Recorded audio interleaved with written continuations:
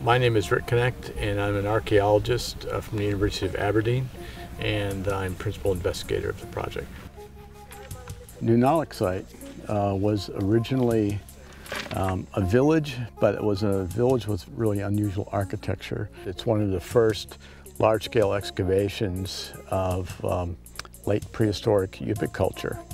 And we're seeing things that people remember from their childhoods, but in fact have long since been taken to museums or picked up by collectors. And they're actually items that were in use every day 100 years ago, which have become very rare now. Archeologically, it gives us by far the best look we've ever had at Yupik culture before Russian contact.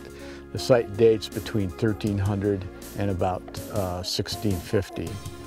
And so because of that preservation, we're getting things that normally you just see in museum collections. We've got masks and bentwood bowls and ulus with the wooden handles still tied on. We've got arrows with the feathers still lashed to them. Grass rope that was used to make dog harnesses, that kind of preservation.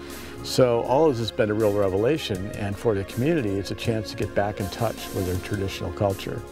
And in fact, this project was the idea of Knecht Incorporated, the village corporation of Quinhagak, who called us in here to save artifacts that were being washed out of the site and appearing on the beach for a couple reasons. They didn't want to lose those things, but they also wanted to reintroduce young people to traditional culture and the knowledge that goes with it.